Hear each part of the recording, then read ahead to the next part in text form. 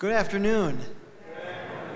We're to welcome to all gathered here in the Lord's house. We praise God for you, and thank you for being with us today. And for those watching and listening online and through the phone service, God's blessings to you. Please know that you are welcome and invited to join us downstairs following the service today for a meal hosted by the YAS group. The Young and Heart Seniors group are welcoming you and wanting you to come downstairs for the meal following our service tonight at 5. They have a great meal prepared, and we look forward to that. The collection boxes are available for us as we gather for the hygiene drive. That hygiene drive supports our community and those in need. That hygiene drive goes from February 11th through March 3rd. You can bring in your items anytime throughout that period. And also, finally, please note that the Easter flower order form is available for you to grab on the Welcome Center desk.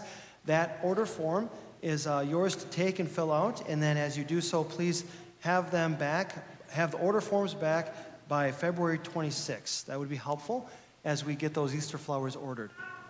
Those are the announcements this day as we gather in our Lord's house on this midweek service, Lent 1. Our bell will call us to worship, and then we will begin with the singing of the opening hymn, 609, Jesus Sinners Doth Receive.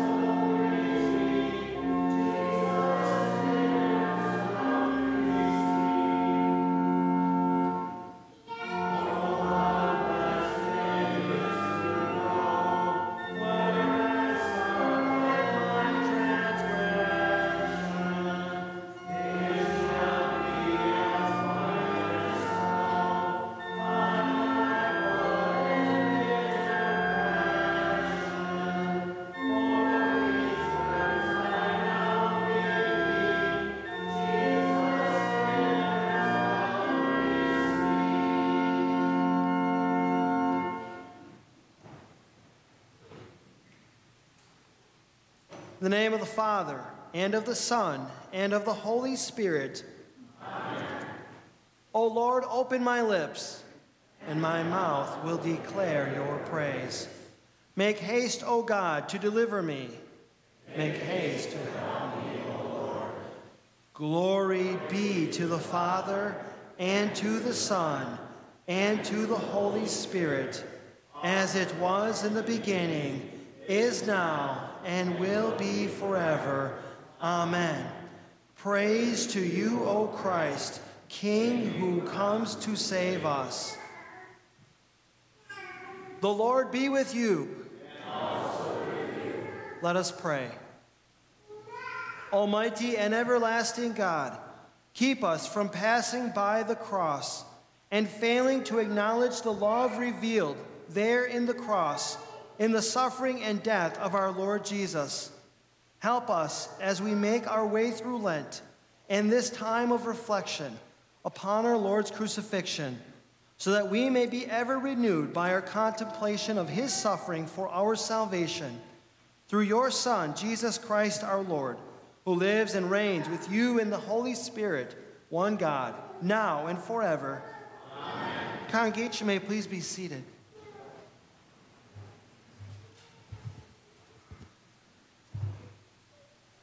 Our first reading for this evening is from 2 Samuel chapter 11. In the spring of the year, the time when kings go out to battle, David sent Joab and his servants with him and all Israel. And they ravaged the Ammonites and besieged Rabbah. But David remained at Jerusalem. It happened late one afternoon when David arose from his couch and was walking on the roof of the king's house that he saw from the roof a woman bathing. And the woman was very beautiful. And David sent and inquired about the woman. And one said, "Is not this Bathsheba, the daughter of Eliam, the wife of Uriah the Hittite?" So David sent messengers and took her, and she came to him, and he lay with her. Now she had been purifying herself from her uncleanness. Then she returned to her house, and the woman conceived. And she sent and told David, "I am pregnant." So David sent word to Joab, "Send me Uriah the Hittite." And Joab sent Uriah to David. When Uriah came to him, David asked how Joab was doing and how the people were doing and how the war was going. Then David said to Uriah, "Go down to your house and wash your feet." And Uriah went out of the king's house, and there followed him a present from the king.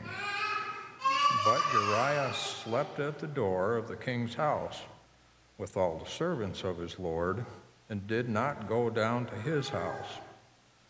When they told David Uriah did not go down to his house, David said to Uriah, "Have you not come from a journey? Why did you not go down to your house?"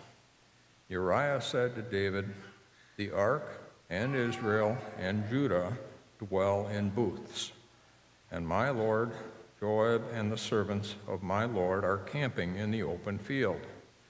Shall I then go to my house to eat and to drink and to lie with my wife? As you live and as your soul lives, I will not do this thing." Then David said to Uriah, "Remain here today also, and tomorrow I will send you back." So Uriah remained in Jerusalem that day and the next. And David invited him, and he ate in his presence and drank, so that he made him drunk. And in the evening he went out to lie on his couch with the servants of his lord, but he did not go down to his house. In the morning, David wrote a letter to Joab and sent it by the hand of Uriah. In the letter he wrote, "Set Uriah in the forefront of the hardest fighting, and then draw back from him, that he may be struck down and die." And as Joab was besieging the city, he assigned Uriah to the place where he knew there were valiant men. And the men of the city came out and fought with Joab, and some of the servants of David among the people fell. Uriah the Hittite also died. Then Joab sent and told David all the news about the fighting, and he instructed the messenger, "When you have finished telling all the news about the fighting to the king, then if the king's anger arises, and if he says to you, Why did you go so near the city to fight? Did you not know that they would shoot from the wall? Who killed Abimelech, the son of Jerubbesheth? Did not a woman cast an upper millstone on him from the wall, so that he died at Tebez? Why did you go so near the wall? Then you shall say, your servant Uriah the Hittite is dead also. So the messenger went and came and told David all that Joab had sent him to tell. The messenger said to David, the men gained an advantage over us and came out against us in the field, but we drove them back to the entrance of the gate. Then the archers shot at your servants from the wall. Some of the king's servants are dead, and your servant Uriah the Hittite is dead also. David said to the messenger, thus shall you say to Joab, do not let this matter displease you, for the sword devours now one and now another. Strengthen your attack against the city and overthrow it, and encourage him. When the wife of Uriah heard that Uriah, her husband, was dead, she lamented over her husband. And when the mourning was over, David sent and brought her to his house, and she became his wife and bore him a son. But the thing that David had done displeased the Lord. O Lord, have mercy on us. Thanks be to God. Our second reading is from 1 Peter chapter 2. So put away all malice and all deceit and hypocrisy and envy and all slander. Like newborn infants, long for the pure spiritual milk, that by it you may grow up into salvation, if indeed you have tasted that the Lord is good. As you come to him, a living stone rejected by men, but in the sight of God chosen and precious, you yourselves, like living stones, are being built up as a spiritual house, to be a holy priesthood, to offer spiritual sacrifices acceptable to God through Jesus Christ. For it stands in Scripture, behold, I am laying in Zion a stone, a cornerstone chosen and precious, and whoever believes in him will not be put to shame. So the honor is for you who believe, but for those who do not believe, the stone that the builders rejected has become the cornerstone, and a stone of stumbling and a rock of offense. They stumble because they disobey the word as they were destined to do.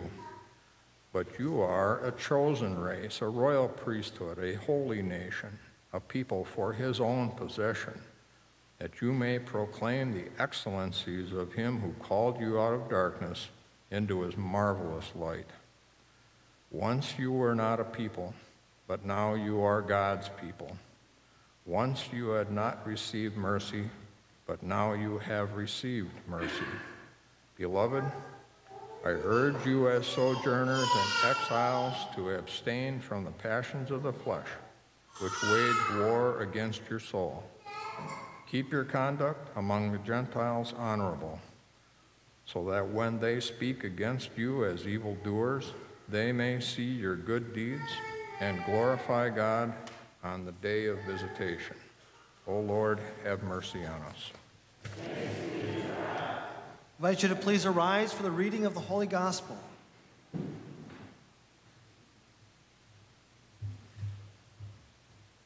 The Holy Gospel according to St. Matthew, the 26th chapter. Glory to you, O Lord. While he was still speaking, Judas came, one of the 12, and with him a great crowd with swords and clubs from the chief priests and the elders of the people. Now the betrayer had given them a sign, saying, "The one I will kiss is the man. Seize him." And he came up to Jesus at once and said, "Greetings, Rabbi." And he kissed him. Jesus said to him, "Friend, do what you have come to do." Then they came up and laid hands on Jesus and seized him. And behold, one of those who were with Jesus stretched out his hand and drew his sword and struck the servant of the high priest and cut off his ear. Then Jesus said to him, Put your sword back into its place, for all who take the sword will perish by the sword. Do you think that I cannot appeal to my Father, and he will at once send me more than 12 legions of angels? But how then should the scriptures be fulfilled, that it must be so? At that hour Jesus said to the crowds, have you come out as against a robber, with swords and clubs to capture me? Day after day I sat in the temple teaching, and you did not seize me.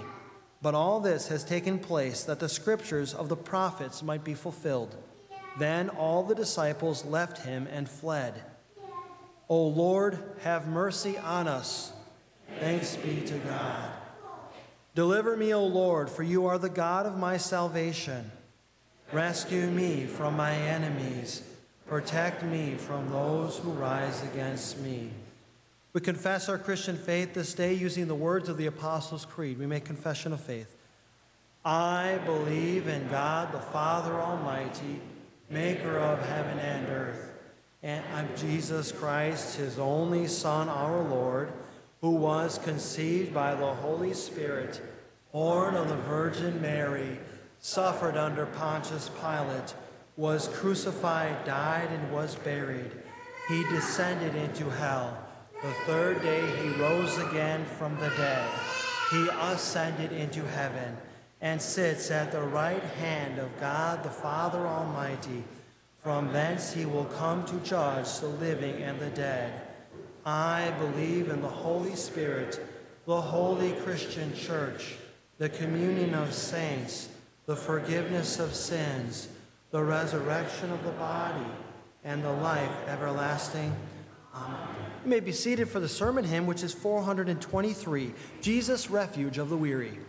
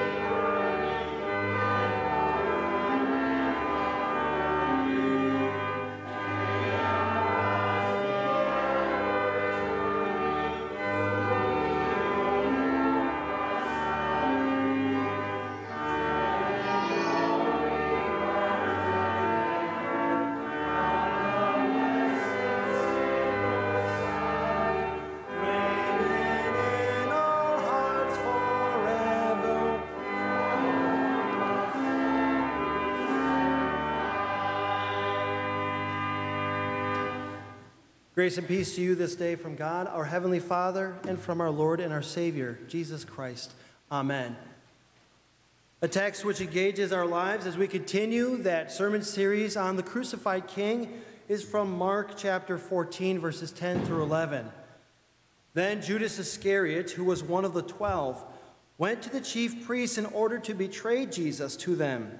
And when they heard it, they were glad and promised to give him money. And he sought an opportunity to betray him. This, dear friends, is our text. Betrayal. Where does that rank on your list of most grievous sins? Especially when it perhaps involves betrayal of trust, betrayal of confidence, betrayal of friendships. In those moments when it seems like that betrayal was calculated in cold fashion. Well, as the old adage goes, what is the best way to break up a friendship between two guys? Put a woman in the middle.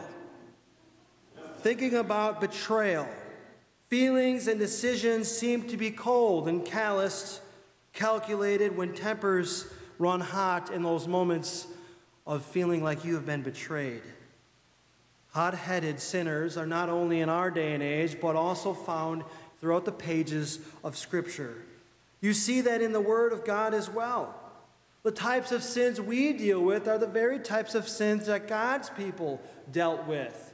And it said in our Old Testament passage, these actions of David displeased the Lord. You have those moments too, don't you? Displeasing actions toward God and toward each other. Those types of sins where you boil over, you lose it in an outburst of rage. Lust and anger and mad cravings of the flesh for all that is forbidden. Adam craved and Adam grabbed for that which was not his to have. King David, in our lesson today, boiled over with lust for Bathsheba, the bathing Bathsheba on the rooftop. And what did he do? She was the wife of Uriah the Hittite. He planned in cold, calculated fashion to have Uriah murdered, slaughtered like a lamb, covering up his grievous sin. Peter's temper flares, and he becomes a little hot-headed as his sin boils over in defending Jesus and cutting off the ear of the high servant's priest, who we know whose name was Malchus. Anger. The Hebrew word for anger is the word af. It means nose. It also means hot-tempered. You think about the hotness of a burning nose, the nostrils flaring, the cheeks becoming puffed and red. There is a physiological reaction that takes place when we become hot-headed. Some sins are hot and some sins are cold. Cold, coolly calculated, planned and plotted. The ones that take some timing and some patience to carry out. Those cold, calculated sins are also sins that we carry. Adam in the Garden of Eden thought through quickly on his feet how he was going to deflect the blame to his bride, Eve. He comes up with the excuse to God in the moment of being accused by God of what he has done. He says to God, "The woman you gave me, she tempted me and I ate."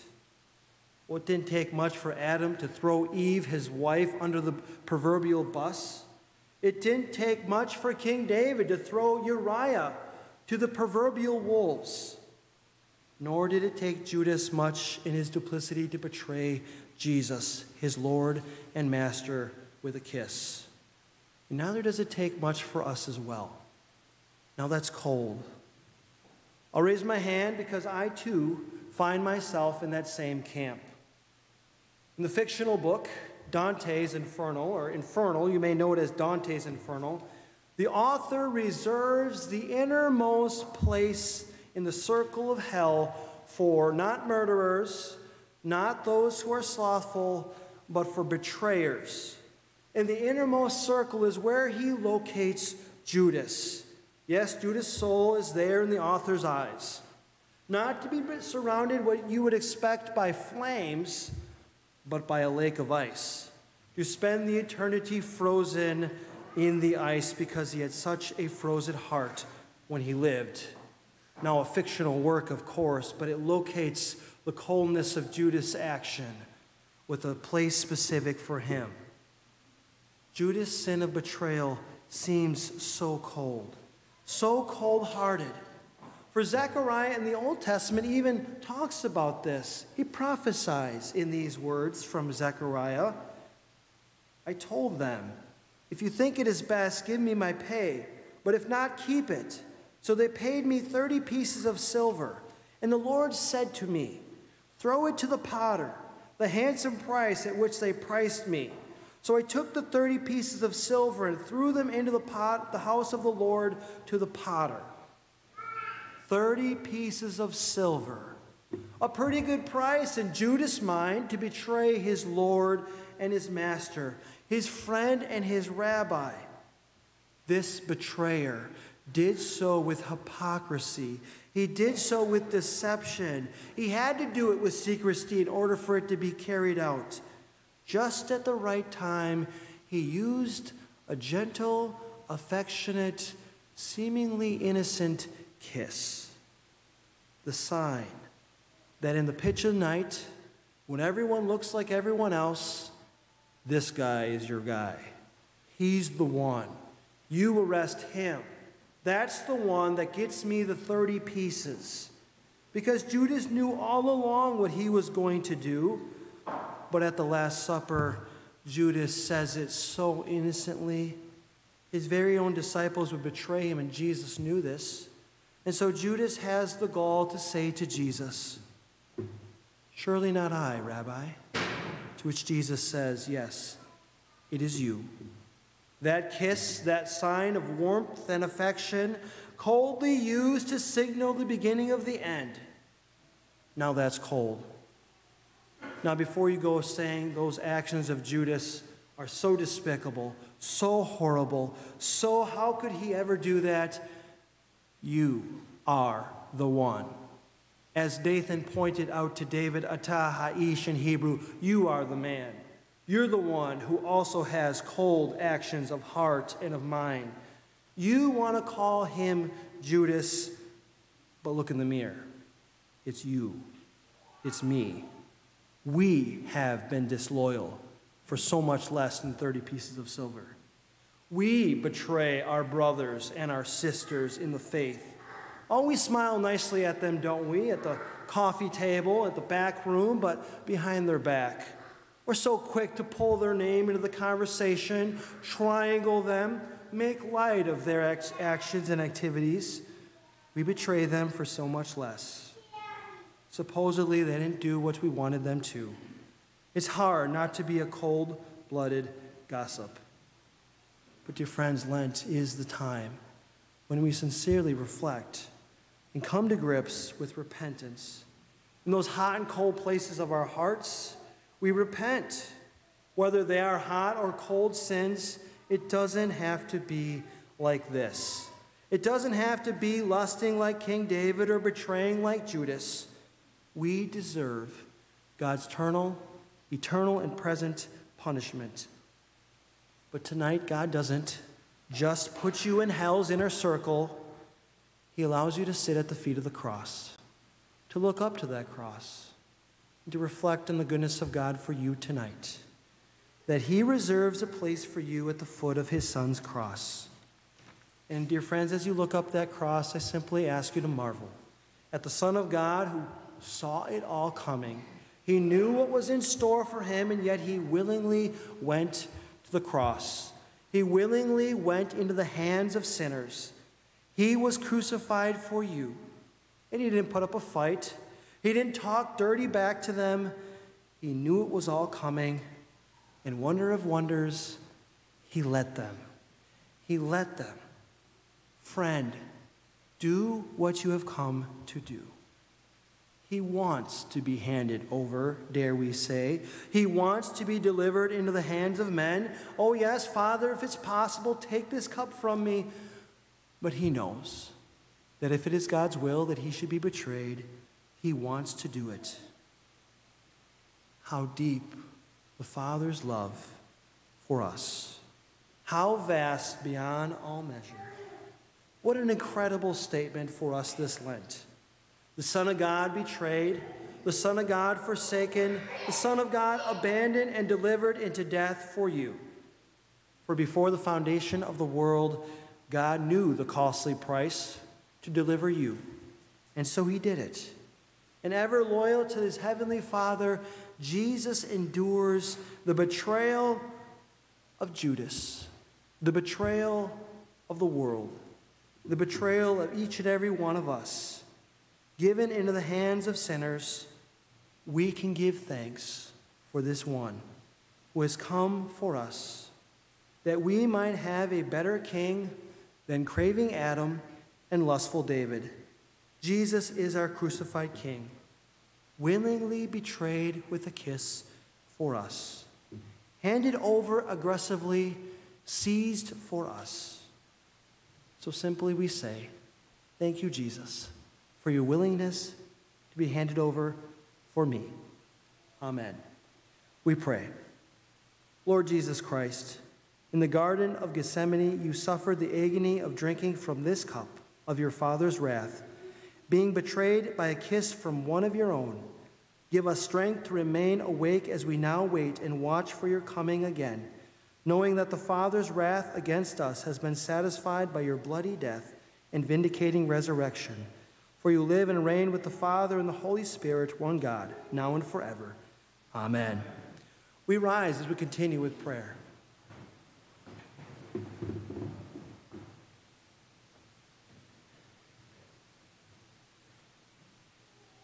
Let us pray for all people of God and for those not yet of his kingdom.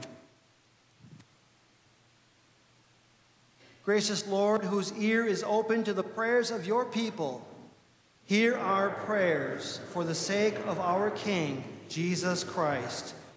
Keep us from being friends with the world and enemies of your kingdom. Bless those who serve you in the church, in every office, and those whom they serve in your name. Lord, hear our prayers for the sake of our King, Jesus Christ. Raise up wise and honest leaders who will act to protect us from all our enemies and encourage virtue in all the people.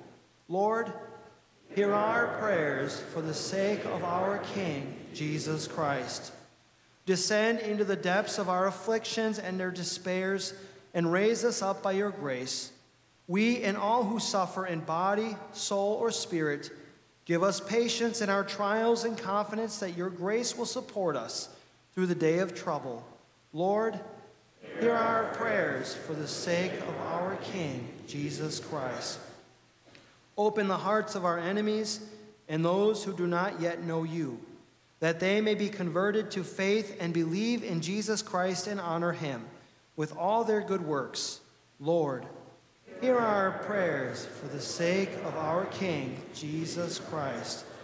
Come to us in all of our needs, that we may go forth and serve our neighbor in your name, showing forth to others your compassion and love. Lord, hear our prayers for the sake of our King, Jesus Christ. And finally, open your word that we may hear the voice of our Savior and always believe in his name. Give us a renewed sense of the steadfast love revealed when our Lord stretched out his arms in suffering for our sake. And hear now the prayers of our hearts that we bring before you in a moment of silent prayer.